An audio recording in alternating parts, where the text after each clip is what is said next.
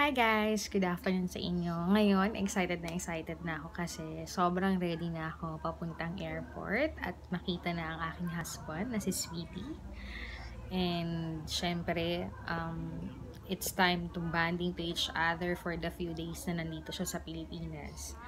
Sa totoo lang, napakahirap talaga ng LDR, but it helpful din talaga yung Wi-Fi, video call, Facebook, Messenger, WhatsApp, Line. Very important talaga yon.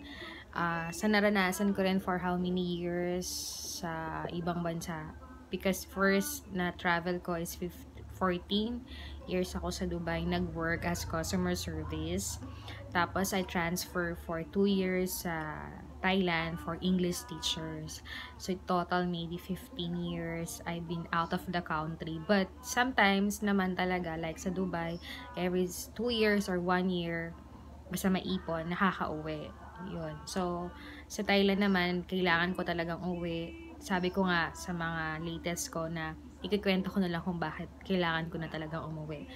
But syempre, habang nasa Pilipinas ka, marami kang pagbabagong mararamdaman kasi sanay kang gumising ng maaga, na mag-ayos, na laging gusto mo marami kang ginagawa kasi nasanay ka na banat yung katawan mo. So, I decided to put out my own business na mahilig ko namang gawin siya dati sa Dubai, yung pag-online. So, my husband allow me na sige, humingi ka ng favor kina mami mo na hiramin muna yung konting spot ng bahay para dun ko na lang ilalagay yung mga items ko kasi mas mahirap akong uupa ka pa. So, at least, everyday, hindi ka nag-expect na kailangan talaga may benta ka para may pambayad ka ng upa. So, I'm so blessed naman because my online business of Dance Pink Closet Mini Shop talaga namang tuloy-tuloy din. Sabi ko nga kahit I have 20 person lang talaga na bumibili sa aking online, but they continually buy and interesting sa mga mas at mura kong paninda. So soon, ipapakita ko po sa inyo ang munting pinagkakaabalahan ko almost every day. Syempre, mahirap din po pala yung on the spot. Hindi kagaya dun sa Dubai na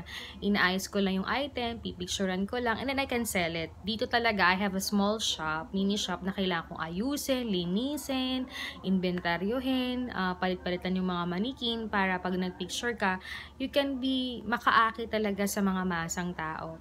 I decided din talaga na maging mura yung paninda ko para mas mabilis. Hindi mo naman kailangan magpatong ng sobrang mahal para mas kumita ka. For me, I'm very happy for 1 year ko na pinut itong business na to kasi kahit mura lang yung tubo ko, nung pinagsama-sama ko for 1 year, nakakaginlang kasi kumita pala ako at nakapag-ipon ako. And especially, napaayos ko yung mini shop ko ng kahit papano. So, I'm very, very happy. So, sa susunod kong topic, nako, ipapakilala ko kayo sa aking munting tindahan na Dance Pink Closet Mini Shop. But now, syempre, excited ako sa pagka-travel naming mag-asawa. This coming Monday, we travel in Hong Kong. Balita ko nga may rally, balita ko rin may bagyo. So, but syempre, we're planning pa before nung pagkatapos ng wedding namin when we travel for honeymoon, syempre. But, syempre, itutuloy pa rin namin yung 4 days naming travel with Hong Kong and Macau. So, sana talaga naman safe kami, walang bagyo, tsaka medyo lesser na yung pagrarally. And also, syempre, kailangan natin mag-pray para sa ganun make it safe talaga and be alert din sa pagmamasyal namin doon para safe talaga kami. But actually, nakuha namin place, malayo naman dun sa rally at saka yung pupuntahan naman namin, very safe din talaga. So, siguro, if you go to another country, susunod ka talaga sa mga patakaran nila, sa mga policy nila para sa ganon, you make it safe talaga kasi ikaw yung bago sa place nila. So, ikaw mag-a-adjust sa kanila at hindi sila mag-a-adjust para sa'yo. So, yun lang yung tutunan ko din every travel kasi, I'm starting travel then before. I just first in Dubai talaga. I first travel in Jeju, South Korea. Siguro pa 4 times ko na or 5 times ko na pumunta doon. Masarap yung place na yon kasi ang sarap ng pagkain. Very mababait ang mga tao. Yung hotel na tinitirhan ko, yun at yun din ang pinipili ko because they're served well. Ang ganda ng kwarto, ang dinis, maganda. And then, pagbaba mo lang, very access na talaga sa mga pagkain, sa mall, sa temple. So, hindi mo na kaya mag-waste ng maraming pera. And very good kasi yung napili namin is nearest din talaga sa airports. Very important din talaga. And no first ko pumunta ng Korea, medyo kinabahan din ako kasi I don't know that place. But syempre, basta may pera ka lang, alam mo yung itinerary mo, alam mo yung lugar mo, and I have bring my own food, you make it safe talaga.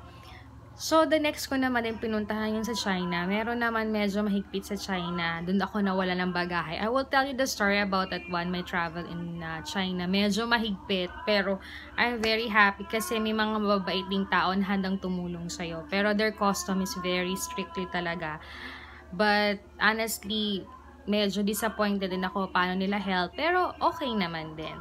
Tapos, ito na nga ang Hong Kong ko. This is my many times na rin nakakapunta. Pero ngayon, yung mas mahabang oras, mas maraming papasyalan, tsaka may kasama. Kasi before, I'm alone travel talaga.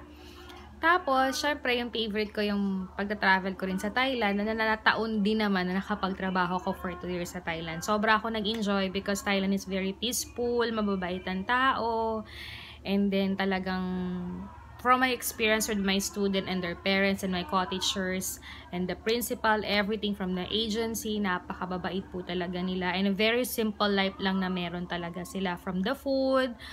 Pero talaga pagdating sa fashion, bongga sila sa sapatos, sa damit. Kaya nahikayat ako lalong mag-online doon, magtinda-tinda din, hanggang nakapag-ipon ako ng konti and I bring here in the Philippines para ipagbenta.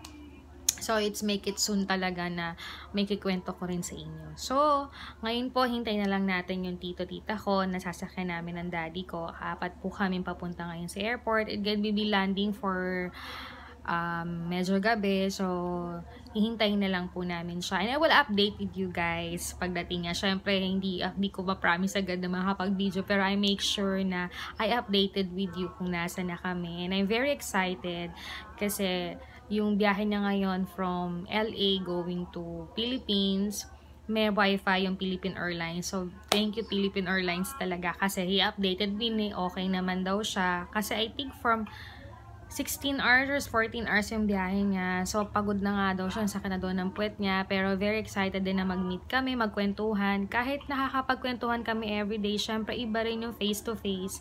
Nakakapagkwentuhan and more updates para sa futures namin, syempre. And more fun with the relatives kasi birthday ng mother-in-law ko on Saturday. So, magkikita-kita rin kami. So, very excited din talaga. And syempre, hindi rin namin kakalimutan ng magpunta sa simbahan at magpasalamat for all the blessing that we have. Very important yon kasi in our relationship, gustong-gusto namin i-center talaga si Papa Jesus sa amin kasi nagbibigay strong talaga sa amin. So, what matter happen na mangyari sa amin, I think we always been guided from the Lord.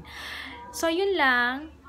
Magpe-prepare na ako kasi baka parating na sila and then i-update ko kayo kung nasa na kami or nasa airport na ba kami. And more stories pa uli sa susunod na time. Alam ko marami pa tayong time and for sure this is my first time in my channel. I try my best talaga na maipakita yung mga iba't ibang mga hobbies namin or something or sinasabi nga namin na itong channel namin is lifestyle or daily life namin. So mag-i-story ako na mag-i-story na tungkol sa mga buhay-buhay namin. So sana abangan nyo po at supporthan. So maraming salamat po uli and then sana wag kayong magsawa na dumut-dot sa aming mag-subscribe and mag-like. And kung gusto niyo naman po mag-comment, pwede din naman po. So maraming salamat po. Magpe-prepare na po uli ako and see you again, sweeties. And lagi niyo pong tatandaan na sinasabi ko sa inyo, be good and be happy. So we always bless. Maraming salamat po. Susunod po ulit. Thank you.